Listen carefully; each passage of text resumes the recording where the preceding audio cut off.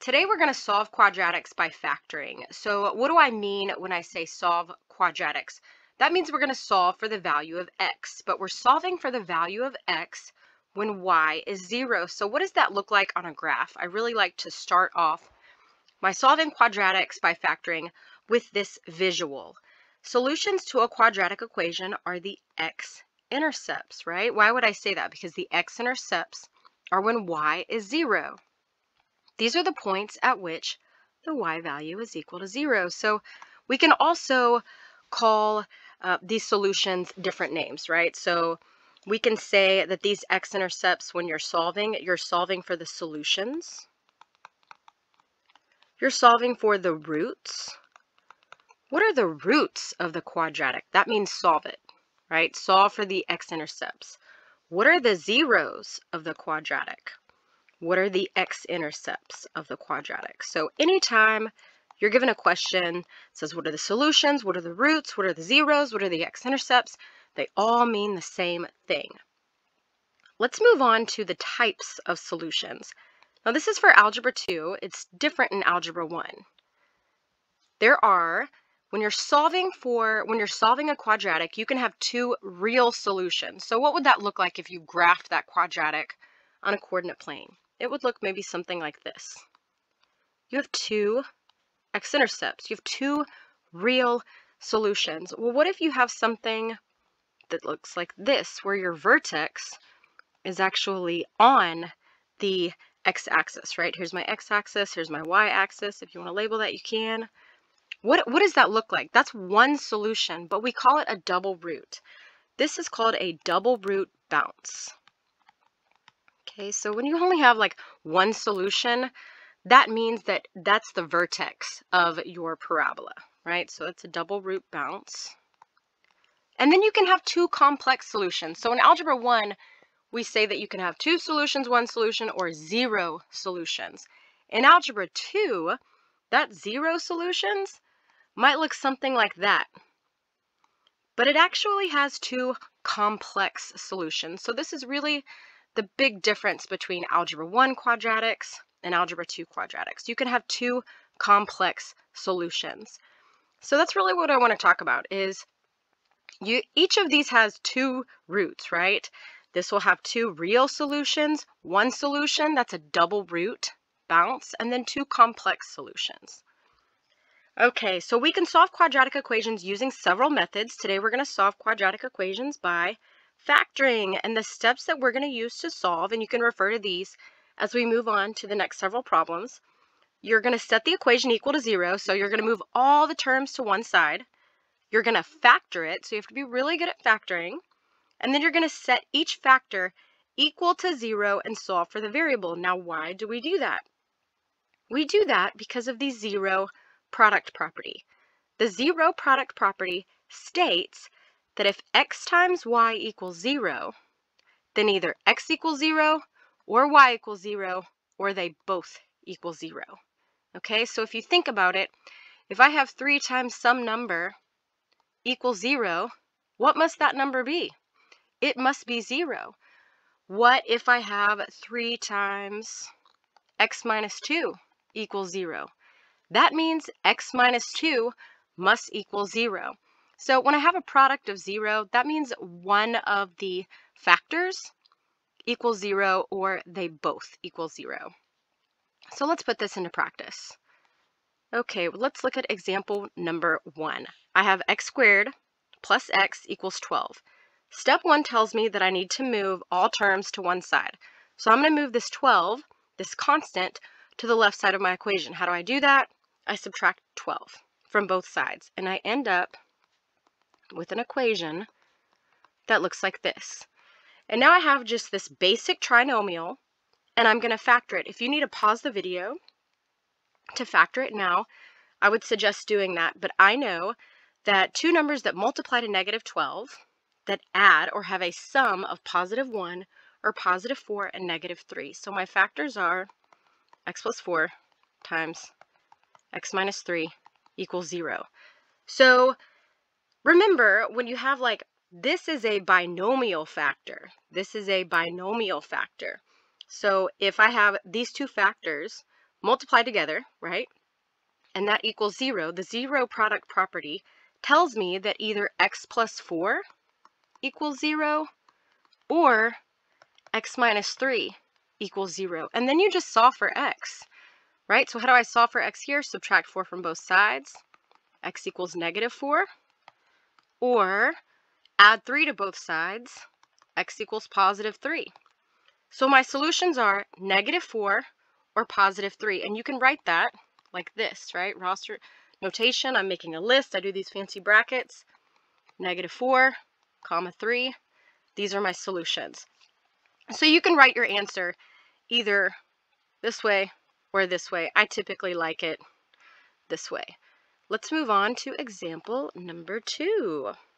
Example number 2. We're doing the same thing, okay? We're going to move all my terms to one side. So this -7x, I'm going to move it to the other side by adding 7x to both sides. And I'm going to write it in standard form. So 2x squared plus 7x plus 6 equals 0. So I'm going to set that quadratic equal to 0, right? Quadratic equation would be equal to y. I'm looking for the x-intercept, which is when y is 0. So I replace y with 0. And now I'm going to factor this. This is a trinomial when a is not 1. So I would encourage you to pause the video and do this now. And I'm going to do this using my slide and divide method. So x squared plus 7x, 2 times 6 is 12. Two numbers that multiply to 12 and add to 7 are 3 and 4. So x plus 3 times x plus 4 equals 0. And then what I multiplied in, which is that 2, I'm going to divide out. Simplify this.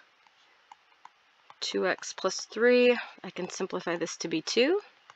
Times x plus 2 equals 0. So now I have my two factors, and I'm going to set each of these factors equal to 0.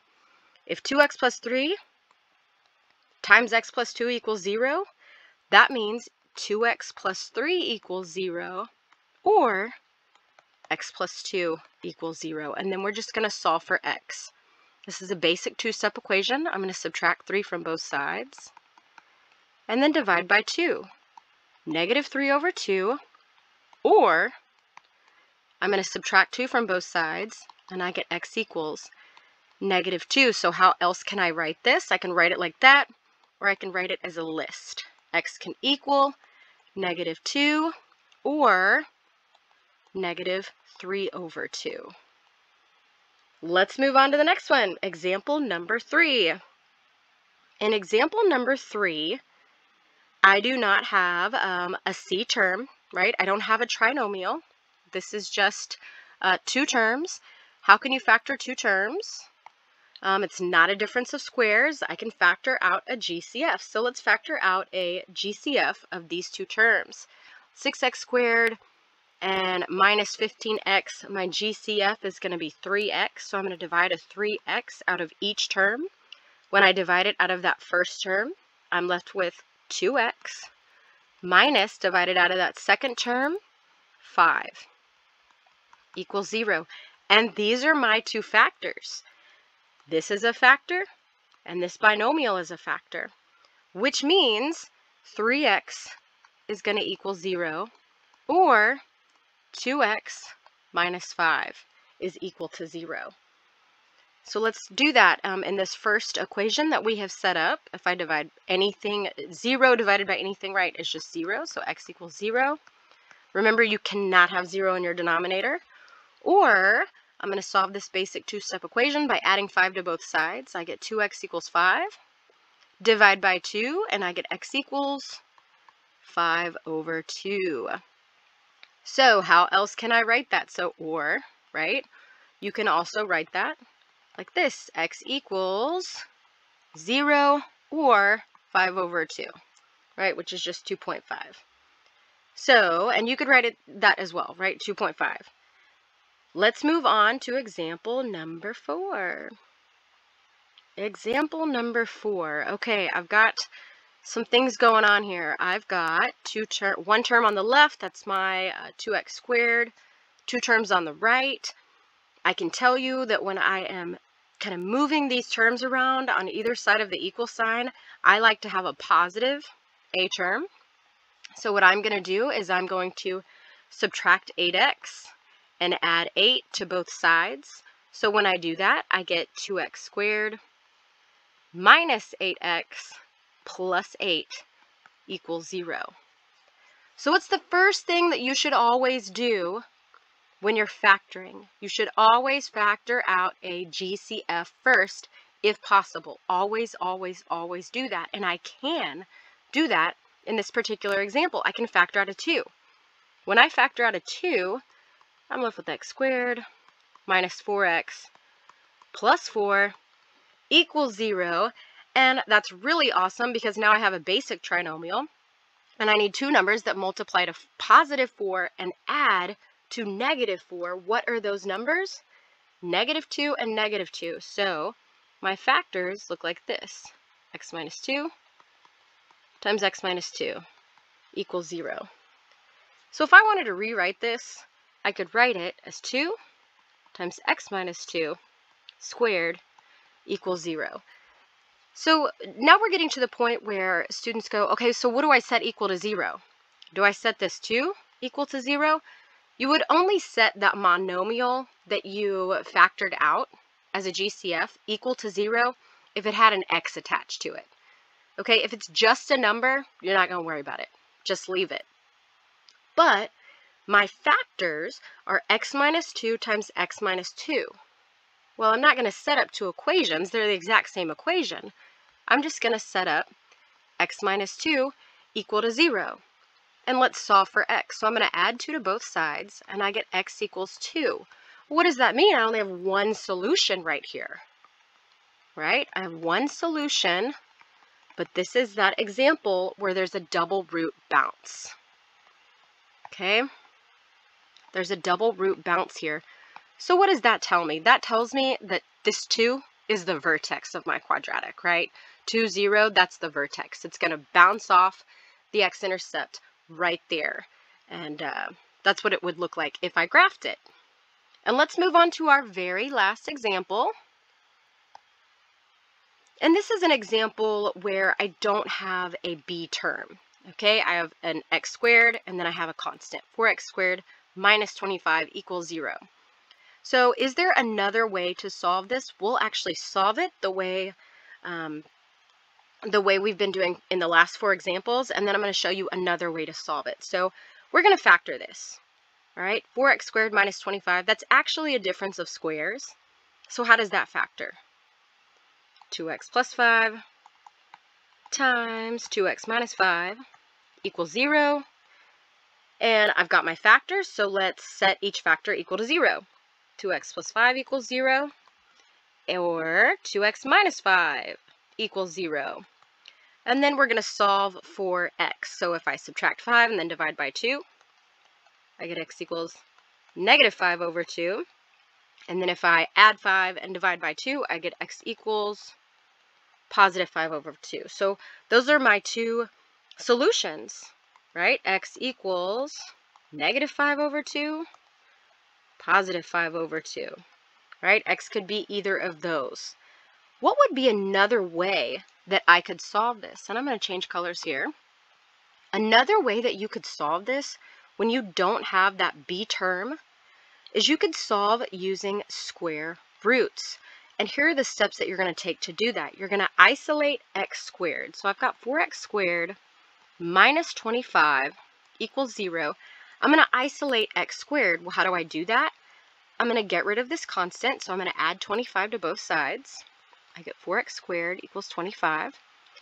And then I'm going to isolate x squared. So now I need to divide both sides by 4. And I end up with something like this, 25 over 4. When you have x equals, right, x equals whatever you're talking about. What about when you have x squared? How do you undo that square? I take the square root of both sides. X equals, the thing is, when you take the square root of both sides, when you're undoing that square, in an equation, your answer is positive or negative. Okay, if I just ask you to like simplify a square root, I'm looking for the principal square root. That's always positive. But if I'm solving an equation and you have to use that square root to undo the square, then it's positive or negative every time. And this is one of those situations where I have a perfect square in my numerator and my denominator, so I'm going to take the square root of each. Square root of 25 is 5. The square root of 4 is 2, and that's my answer, and I get the same thing, right? So it's the same thing, you get the same answer. There's just two ways to solve this, and you can use whatever way works for you. If I see I don't have a bx term, I always use this method over here. Okay, so that concludes your notes over solving quadratic equations by factoring. I hope it was helpful.